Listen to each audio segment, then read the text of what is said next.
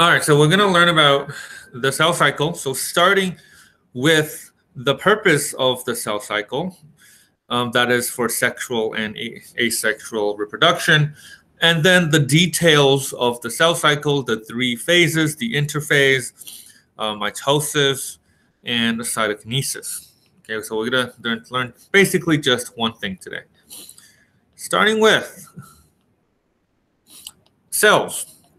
Now, humans have trillions of cells in our body, not just billions, but trillions. A trillion is basically 12 zeros. Okay, we have around 50 trillion cells.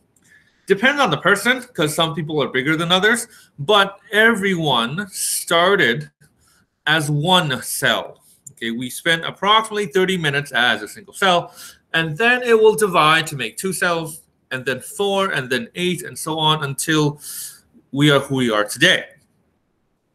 Now, where did those cells come from? Well, the first cell in your body was a fusion of a sperm and an egg from your parents. Okay, so basically the cell's ability to divide and reproduce is extremely important. It is responsible for you being in class today. Otherwise, you wouldn't be here. There are many reasons to divide, and the obvious one is for reproduction. Life has the unique properties to reproduce, to make offspring. So that is one of the criteria to be considered to be life.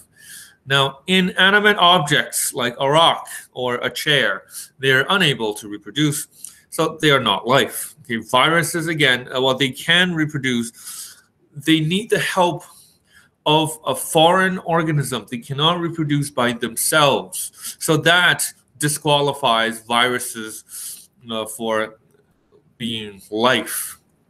So when you reproduce, parents are supposed to pass down genetic information to their offspring, and offspring means kids.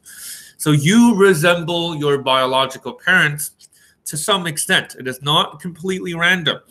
All right, so probably your hair color, your skin color, your eyes, to some extent your height and other features somewhat resembles your parents. Okay, I'm talking about, of course, biological parents.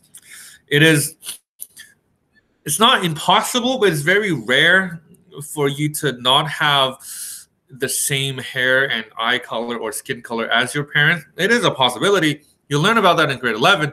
But for all intents and purposes, you are very similar to your parents in many ways because you are a mixture of their genetic information. And in order to reproduce, there are 2 strategies. Oh, what about grandparents? That's a good question. So you share 50% the same DNA as your both parents. So 50% from mom, 50% from dad, right? But you also have grandparents. Your parents also have parents. So think your mother. Your mother has 2 parents, grandma, grandpa. Your dad also has 2 parents, grandma, grandpa.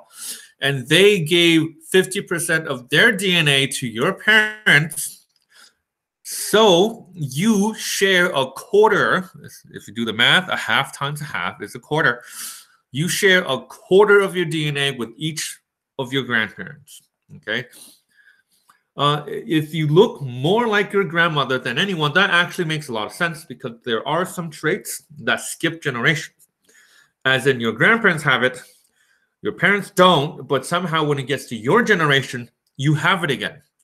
Okay, that's very common. So you will learn more about that in grade 11 biology when you learn about Mendelian genetics. And you can see how some traits tend to skip generations. So yeah, that makes perfect sense. Oh, well, thank you for your comment. Okay, so reproduction strategies. If you want to reproduce, you need to do 2 things. Well, one of 2 things. One, you can do it by yourself. Okay, cut yourself in half or just grow another limb and call it another being. That is asexual reproduction. Asexual means without sex. Or you can get a partner. Okay, you can reproduce with another organism of the same species. So that would be sexual reproduction. Both of which are viable strategies. But first, asexual reproduction. Basically, some organisms like bacteria, plants, they can make copies of themselves. All right, so a bacteria can straight up just cut itself in half. Now you have two. And those two can now cut themselves in half. Now you have four. And this doubling is very fast. So the bacteria can grow very quickly, which is why an infection can get pretty dangerous pretty fast because bacteria reproduce. Plants do the same thing. Plants can make a genetic copy of itself. There are many ways to do that, and one of the ways I showed was basically just started growing a daughter plant, but that plant is connected to the parent plant, so technically they're still the same plant, but that is like asexual reproduction. Now you have almost two plants. Okay. Now, asexual reproduction has a lot of advantages. It is very safe. It's very easy to do. You need yourself and some nutrients. That's pretty much it, okay? And it's not dangerous. You're not at risk of being killed. You're not at risk of not finding a partner. So you can always do it when the time comes. So it's very convenient. I'm surprised that most animals don't do that. Well, and then there's the other strategy, sexual reproduction. Is asexual like sperm donor? No. That's sexual reproduction. If you go to the sperm bank and decide to raise a kid without a father, but you still need sperm, that came from another person, so you do need another person, okay? Whether you have sex doesn't matter. You can do in vitro fertilization. You can fertilize the egg in a petri dish. It doesn't matter, okay? Sexual refers to the union of two gametes, and a gamete is sperm and eggs. Those are called gametes. As long as they came from another being, not just yourself, that would be sexual reproduction. Okay? So animals mostly do sexual reproduction. There are, again, advantages and disadvantages. The advantages are you get more variety. You're not making clones of yourself. If you're a bacteria, and whoa, did you just zoom in my computer? If you're a bacteria, you can reproduce by making a clone of yourself, but that is still a clone of yourself. You're the same thing. There is no variety. If a virus comes and it targets you, then all of your clones will be susceptible because you're the same thing. You will all die. So that's bad, which is why sexual reproduction is so great. Because when you mix your DNA with someone else, you increase the amount of variety in the population. So one virus wouldn't kill everyone. It will just kill those that are susceptible. Okay, does that make sense? Okay, I'm having questions here.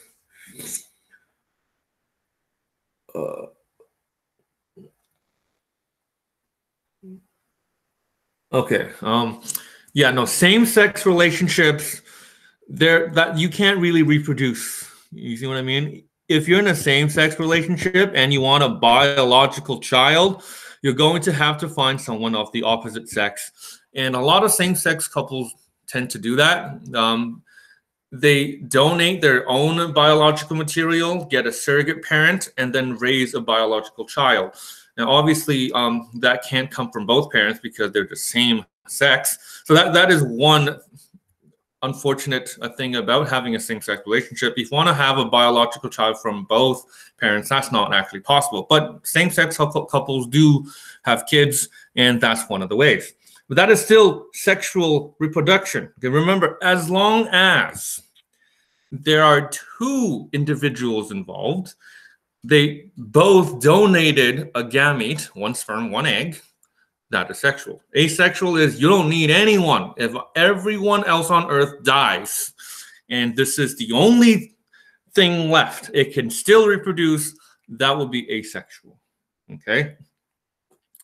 All right, so there are many disadvantages towards sexual reproduction. If you think about it, it's kind of hard to find someone. What if you don't find someone? In fact, a lot of males in the animal world don't reproduce because they are unable to find females. Okay? Or it can be very dangerous if you're committing to sexual reproduction. While you're in the act, you're defenseless. A predator could stalk you and basically kill you on the spot. You see what I mean? And some organisms even suffer, health-wise, from sexual reproduction, like the cliche mantis. The male gets their head bitten off after reproducing. So those are some disadvantages. It's hard to find somebody, and you have to go through all this trouble to make that person like you. This is not just for humans, by the way. Animals do much the same. Insects, the males sometimes will go and grab, I don't know, another fly if you're carnivorous, wrap it up, give it to the female as a gift. Okay, so you have to woo the females. That takes a lot of effort. You have to spend energy to hunt. If you're not successful, you might even get hurt. So why are we doing this? Well, the benefits of genetic variety is way too high. So that's why sexual reproduction is a viable strategy. All right, so hold on. There's a lot of comments. What are you guys talking about? Cancer, AIDS. Okay, so it started like I asked if one parent had, like the sperm donor had a disease, would it like would it be carried to the kid? Depends. It depends on which disease. Some diseases are heritable. That means you can pass it down to the kids, like HIV. If parents have HIV, their kids will have HIV. Okay, and also some genetic diseases. If there is something wrong with your DNA, like we talked about last class, genetic disorders. If you have Huntington's disease, that's something directly wrong with your DNA, you have a probability, not 100%, but 50%, of passing that down. Also, color blindness. If you're red-green colorblind, you're probably a male. First of all, females is really rare to be red-green colorblind. You have a high chance of passing that to your kids, especially your sons. Okay, so but not all diseases. For example, if you have cancer, that is not heritable. Okay, if a person with cancer reproduces, the child will be cancer-free. Now, the probability of getting cancer, because some people have a higher risk for getting cancer, and that can be genetic, that can be passed on, but that is not, the cancer itself isn't, the risk is. What about, what is that called? BRCA. I don't know what that is. Or C. Oh, okay. Now, genes are passed on. Yes, so that would be passed on. As long as it's genetic, if you have the genetics that make you more susceptible for cancer, then yeah, that can be passed on. Similarly, if you have good genetics, that can also be passed on. So only if it's genetic, because not a lot of diseases are genetic. If you lose an arm in an accident, that doesn't matter. It wouldn't be passed on. Does that make sense? All right, so let's move on. Okay, so another reason for cell division is to grow. Now, after you grow, you get bigger, and that can be disadvantageous. If you're too big, then it will be very difficult for you to get nutrients for all of your body mass. Does that make sense? Especially if you look at the picture. If you are a small cube, and how does a cell get nutrients? Well, from its cell membrane, its surface, its outside. If you have a small volume, you have a relatively big surface for nutrients to go in, so you're fine. Now, if you grow really big, you have a large volume, so thus you will require more nutrients, but your surface area doesn't grow as fast as your volume. Remember in math class, volume is cubic, is something cubed, and surface area is something squared. Cube is bigger than square. So as the individual grows, the volume grows faster than the surface area. There will come a time where you don't have enough skin to suck in enough nutrients to sustain your mass. And that's why insects are typically small, because they breathe through their skin, okay? And if insects are too big, they won't have enough skin to get enough oxygen for all of its body. That's a good thing for humans, because that would be very creepy. But back in the past, where oxygen level was much higher, insects were the size of people. Okay, but we didn't exist back then. But we found fossils of insects that large, and that explains it. Okay, mental illness. Yeah, see, those are hard questions. As long as it's genetic, the answer is yes. The question is, are they genetic? Okay, so I don't know the answer to that. Maybe some people do, but as long as if it's genetic, you have a higher probability of passing it down. Okay, so anyway, so that's why when a cell gets too large, it will have to divide. Otherwise, you're too big, you can't get enough nutrients. Okay, does that make sense?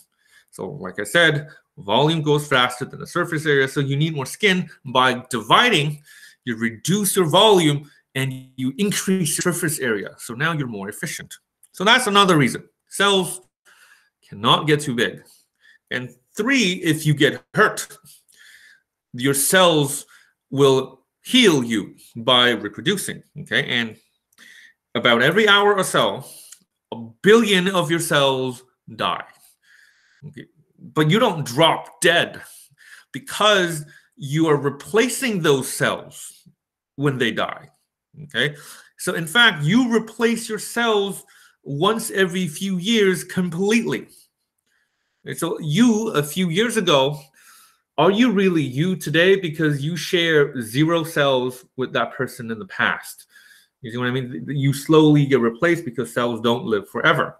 And if you cut yourself, then that wound heals because the cells around it will reproduce to make new ones. And your blood as well, you replace your blood in every 3 months. You break a bone, you break a skin. Again, cell division is important because A, you grow, 2, you reproduce, and 3, you repair. Okay. Dead cells, the same as dead hair cells and nail cell. Well, first of all, hair, you're talking about the follicle. The hair itself is not made of cells. Nails are protein, so is hair, so they're not the same thing. But skin cells, yes. When you take a shower and you rub and things come off, well, those are your dead cells. Okay, dust. If you accumulate dust somewhere, those are the dead cells of some organism, probably you. Okay, yeah, so yeah, that's why when you scrub, things come off. Not because you're dirty. You don't even have to roll in mud. Your cells will die and just come off. You get new ones. Okay, so the cell cycle, this is what makes all of this possible, cell division. So a cell goes through a cycle like many things in this world. We go through cycles all the time. Like even in school, there's a cycle: first period, second period, third period, fourth period. So the cell goes through a cycle. It has a life stage, just like you guys. You're born, you get old, you die. So cells go through interphase, mitosis, and then the last cycle, cytokinesis. And we're going to look at what happens in each of these stages. Okay, in the diagram, you can see that it splits up even more. You have the G1 phase, the S phase, and the G2 phase. And then in that slice that is magnified, you have the M phase. That's mitosis, that's cell division. And then after that, you have cytokinesis, and then you have the G1, S, and G2 again. And I'll explain what those are. So, step 1, you have interphase. So interphase is the longest phase of the cell's life. And interphase is so long, it is divided into 3 smaller phases. So what happens? Well, during interphase, G1 specifically, you copy everything, okay? Because, you know, cells need to divide. And when you divide, you need to make a copy of everything that you have, evenly split it, and then you have 2 new cells. Otherwise, if you don't do this, every time you divide, you lose half of your stuff. That will quickly result in something like really bad. If you split up, you need all of your belongings. Okay, so that's why you need to make a copy. G1 does that. All the organelles, the mitochondria, you make a copy. The ER, you make a copy. Okay, the vacuoles, you make a copy. Everything, you make a copy, except DNA, because DNA is copied during the S phase. DNA is such a large molecule. There is a dedicated phase just to copy DNA. You reproduce the DNA so that it is exactly the same as what you have. So now you have 2 copies. When you divide, you both take 1. And then lastly, the G2 phase is like, let me double check before I go ahead with this. Let me check I have 2 of everything first, because you want to make sure. So that's for that. And you get ready for cell division. That's interphase.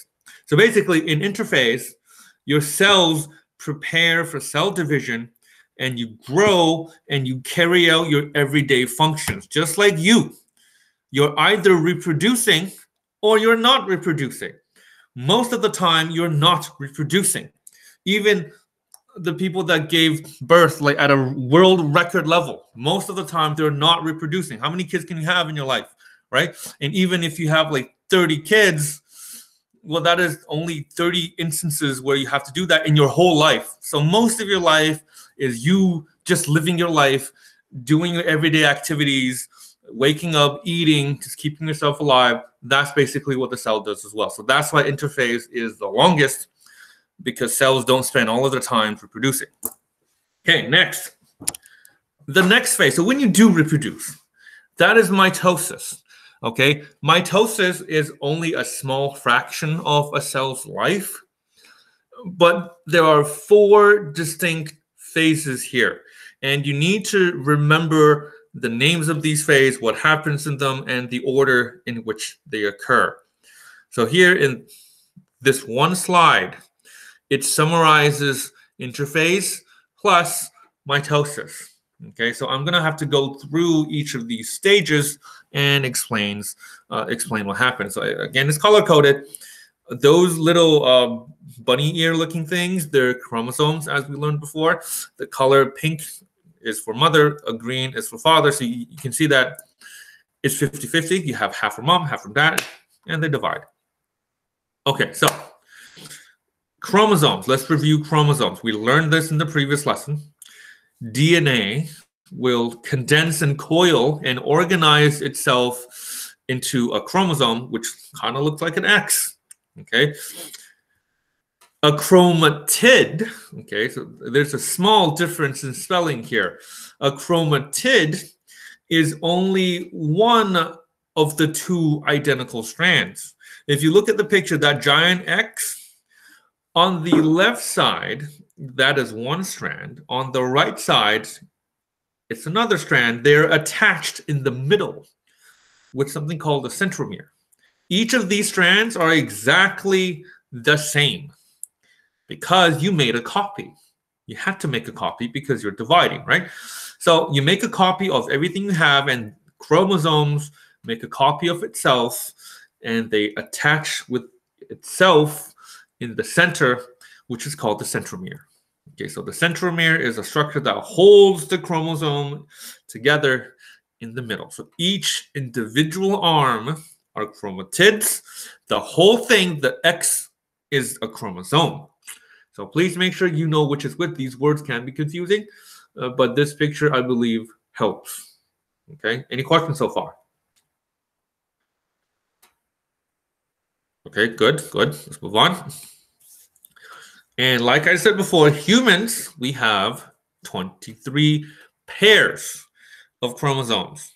Okay, pairs. Notice that these aren't connected in the middle like the previous side. Look, previous side is connected. These ones, they're not connected. You're only connected when you make a copy of yourself because you're ready to divide. And then you connect yourself. These ones, they're not going to divide yet, so they didn't make a copy of themselves. So we have 46 chromosomes. When we're about to divide, the number of chromosomes double, right? Because you have to make a copy. We have 92. After mitosis, after the whole thing is done, you have two cells that are exactly identical. Guess what? They both have 46 chromosomes again, just like you're supposed to. So you double, you split up into two. Okay, that's quite important. So prophase is the first phase in mitosis. In the first stage, many things happen, okay? One, the DNA will condense into chromosomes. DNA normally is kind of messy. Only when you're dividing do they come into these nicely organized structure called chromosomes. In the picture, that giant blob of redness in the middle, that's a normal DNA in interphase. When you're trying to divide, you organize it into these little cute X's, chromosomes. It's like when you move.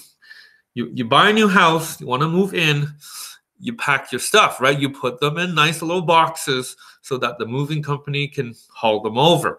When you're not moving, your stuff are not in little boxes. It's everywhere in your home so that it's convenience. Kind of the same thing here. So DNA condenses to chromosomes. It gets ready to be shipped. Second, the nuclear envelope breaks down. Remember the first lesson? Nuclear envelope is the membrane that holds the nucleus. It is like the Parliament Hill building. Okay, it has brick walls to prevent things from going in, to prevent things from coming out. Now, during cell division, the walls come down. The nuclear envelope disappears because the DNA needs to come out and separate. So you break the walls down. Third, there are things called centrosomes, not centromeres. A centromere is the thing that holds chromosomes together in the middle, like a cross, but a centrosome is that green thing in the cell. If you take a look at each of these cells, they have these green vegetable-looking things. I don't know how that looks like a chopped up asparagus. Okay, those are centrosomes. They move to the opposite ends of the cell.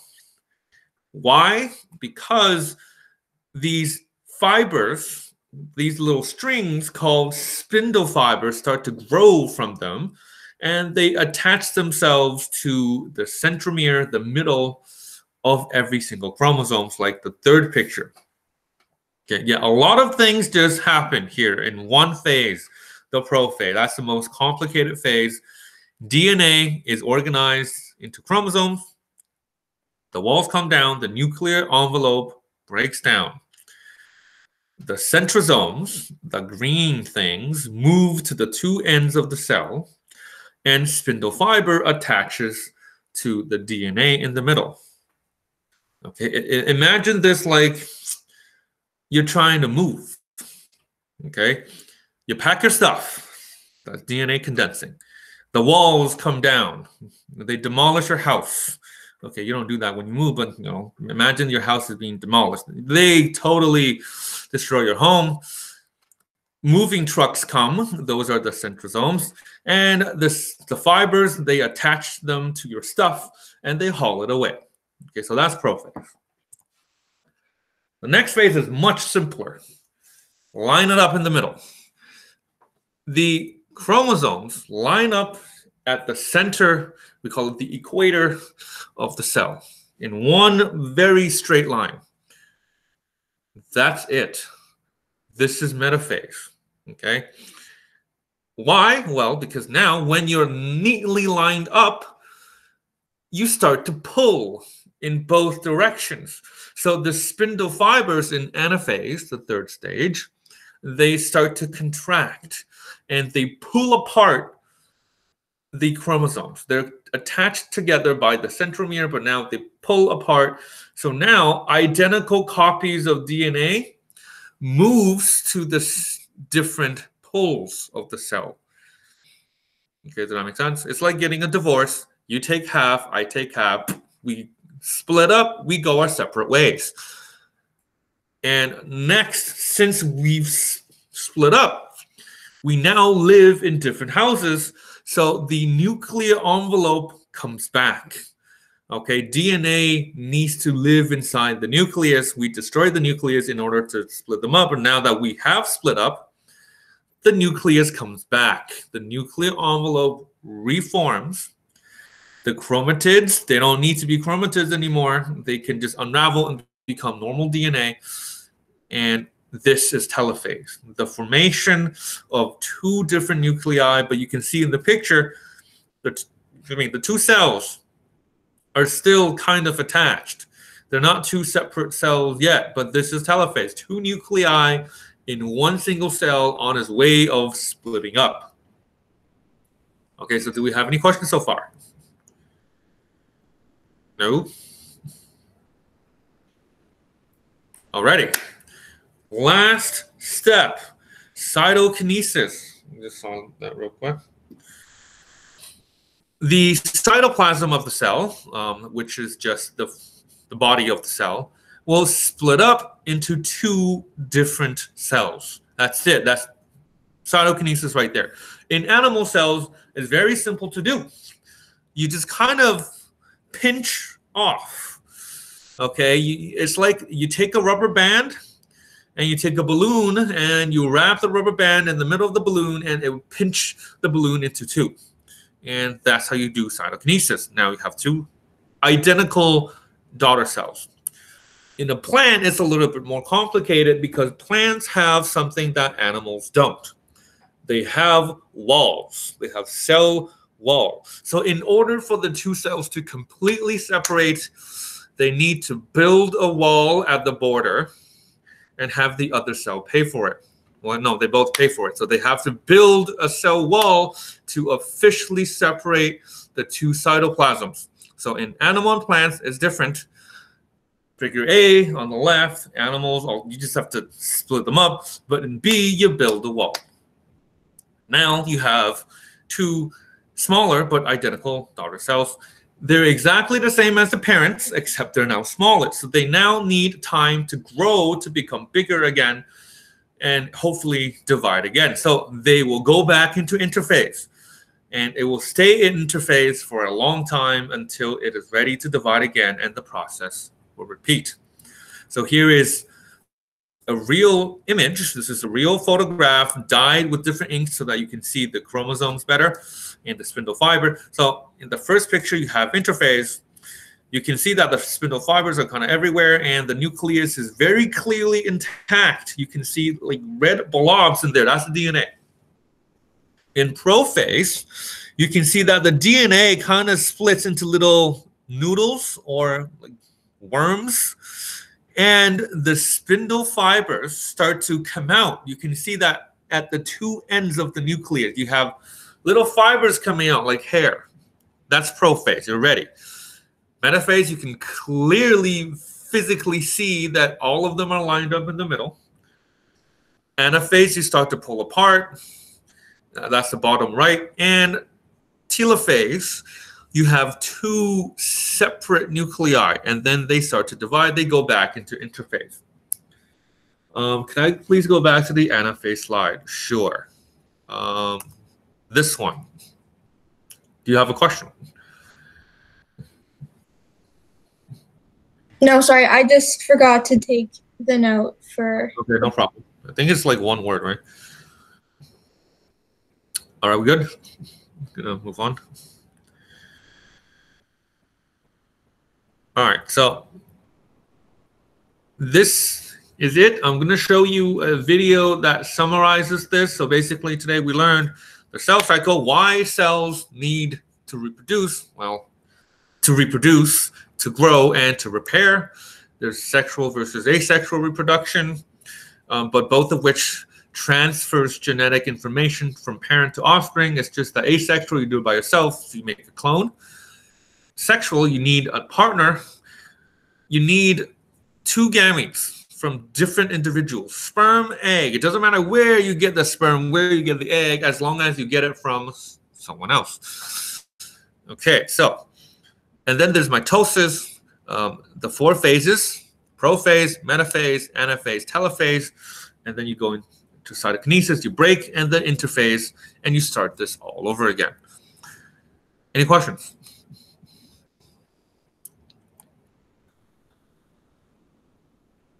Okay. I'm going to stop the recording first of all.